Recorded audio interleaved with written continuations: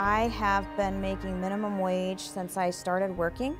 I was not able to pay my bills on minimum wage. I had to ask for my family's help. I decided to go back to school because I got to this point at my minimum wage job where I really felt like I could be doing something better, I could be doing something more. In my field of chemical dependency, I observe people coming out of a state of mind where they've been unemployable for a long time and they're trying to rebuild their lives. And it's very difficult to do that at $7.25 an hour.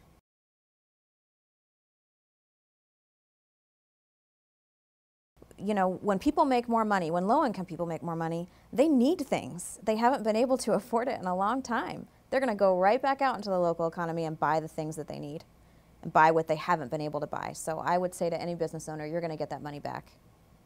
I think a reason to raise minimum wage would be so that people won't have to do what I did and apply for a state-funded thing like MinnesotaCare.